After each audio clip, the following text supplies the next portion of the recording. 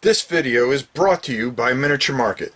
Thousands of board games, miniatures, and paints, discount prices at miniaturemarket.com. Today we are looking at Delve, a game by Richard Launius and my good friend Pete Schreier. As you know all so well, I am here with Janice and Mike, and we're going to break this game down. But first, let's take a look at Delve and go down to the table and see how you actually play it. Alright, so here we are down on the board. Here's how you play it. I'm not going to explain every rule, but I am going to tell you pretty much how this plays out.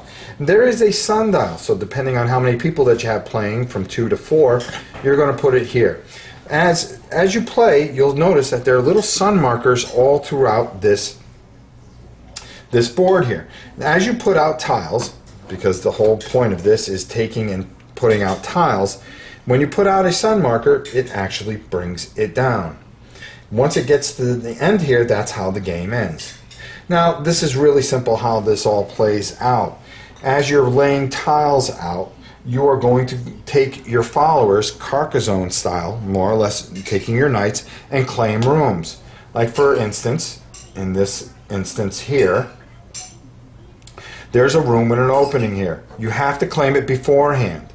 So you would claim this. You do not show who you have. Now each person has a different type of skill. As you can see, you can have the forest folks, you can have the cell swords, the rats, and there are the kobolds, which is another faction that you don't see.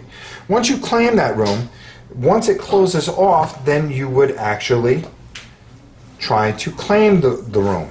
Now, by claiming room, it's not as simple as you think. You just don't count up all the gold and get it. As you can see, we have 1, 2, 3, 4, 5, 6, 7, 8 gold here. What would happen here is that you would have to negotiate an encounter card. And these encounter cards have a few things that happen here.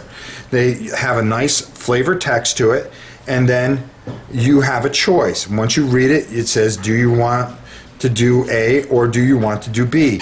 Once the person chooses, they have to roll a number of dice depending on what they have here. This leader rolls a red and a purple. As you can see, the reds are a lot more fighting ability. The purples have a little bit more coin, but not as many swords. And the whites are just 1 or 2 of each, but they do have re-rolls on them, so you can have that exploding dice effect. You will try to negotiate and beat the card. If you beat the card, you will get whatever's in that room. 1, 2, 3, 4, 5. You would get 5 treasure cards. The treasure cards are pretty unique. They have different values from 3 to 1. You're going to try to get the most gold cards as well as treasure cards, because if you see here, there's also treasure that you can claim. And by getting that, you get special abilities or special gold that will actually make the end game total higher. And that's what you're trying to do, is get the most points. The most points at the end of the game wins. So, without further ado, let's go up top and get my final thoughts on this, and we'll let you know what we think of Delve. So there you have it, Delve. So guys, I'm going to bring it to you guys. We played this a little earlier. What did you think of it? I think it's really fun. I like how it takes the Carcassonne mechanism, but then adds more to it with the different powers on each one of the units that you've got in your faction. So I think that while it's got a mechanic that a lot of people know, it adds that extra flavor with the with each race having its own special powers and special type of guys. And I think also the encounter cards are cool because literally, it's not just you always fighting. Sometimes, even if you think you're choosing the good one, sometimes they're both, you're going to lose something. There's like no good. Both results are a bad thing, so it's not always guaranteed. And all the little stories and stuff just make it fun because you're like, oh my god, what's going to happen? You know, and then of course the whole combat aspect of it is really cool. And then the whole dungeon crawl where you have a time limit. It's not until you run out of tiles, because if not, as you can tell, with the amount of tiles that were explained in the rules, you could go on forever. So it's cool that there's kind of a limitation to not prolong the game and make it. I think this is a lot of fun. I think we had a good time playing it. Yeah, I think so. You know, we could have played a little quicker, but it was the first time we played it, and we did it in just under an hour and a half, which wasn't bad for playing it for the first time. The two complaints I have, okay, is I think if you fail, you should get nothing. Okay? And there was another thing that I didn't explain in the rules, that you can't fight each other. So if you're in the same room and that room closes off, you battle each other. I think the loser should get nothing and get sent off the board. I think it should be a little more harsher. The other thing that I was kind of disappointed in is the components a little bit. And this is kind of minor, but these white lines here, it looks like maybe I just got a bad version where they weren't cut properly. I don't know if that's in other people's versions. Maybe it's just my version, but it kind of gets confusing with that white line running through there. Because you think that's a black wall or something. Right. But all in all, I mean, if people are going to go, well, this is Carcassonne. No, it's not. It's not. It absolutely it's is not. It's definitely not. I didn't have a good time playing Carcassonne because it's much more terrain based. There's a lot more rules to tile placing. This is a little more free, and there's opportunities to kind of cheat the system based on your characters and based on XP that you can use.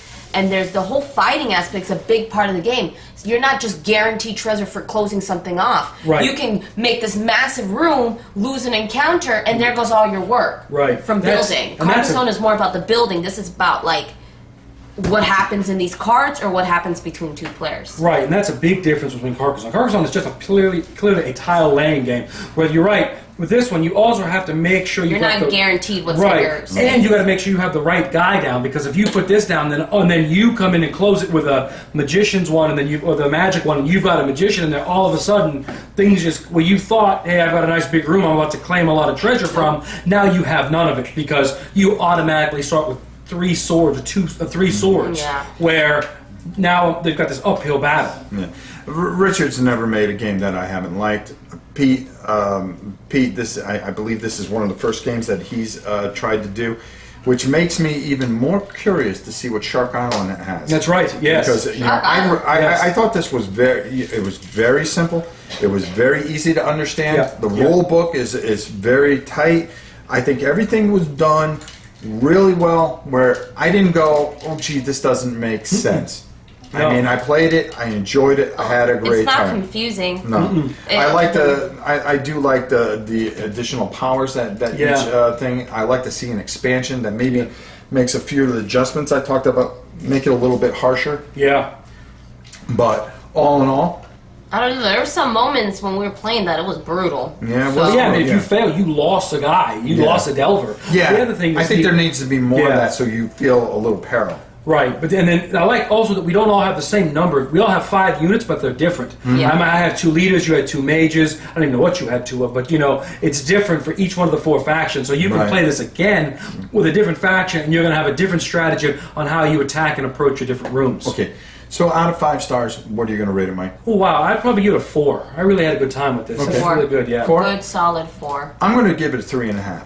Yeah. I'm going to give it a 3.5, and that's only because of the components, and I think, like I said, you want it to be harsher. Huh? You want it to be harsher. Says the loser. Says the one that lost the game. Well, yeah, but you guys failed at things, and you were able to get cards. Right.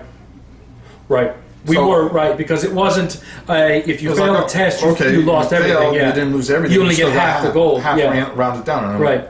And some of this, I think I want you guys dead. I think that because I was rolling pretty good to kill you guys. No, but I think it's for catch-up purposes. Because you don't want someone to be so far gone that you don't even have a chance. No, that's true. That's true. Yeah. But there are games that way, and sometimes you just got to try to muscle through it. I mean, could you imagine had this not been a fight in this room here? There were like 15 cards in that room, and had you done a test where you lost it all, I mean, you literally have been. We worked on this room alone since the 2nd or 3rd tile that was placed. Right. To lose all of that, it would have just been that's harsh. Which again, definitely makes it a little bit more challenging game. I really enjoyed it. Yeah. It's definitely a 3.5 out of 5 for me. and you guys scored a little higher, yeah. which is good because I think it is a great game. Yeah. The story is ridiculous. Yeah, the cards are really well fun. thought out. Yeah, really I well really thought like out. the cards. These too. guys did a great job with them.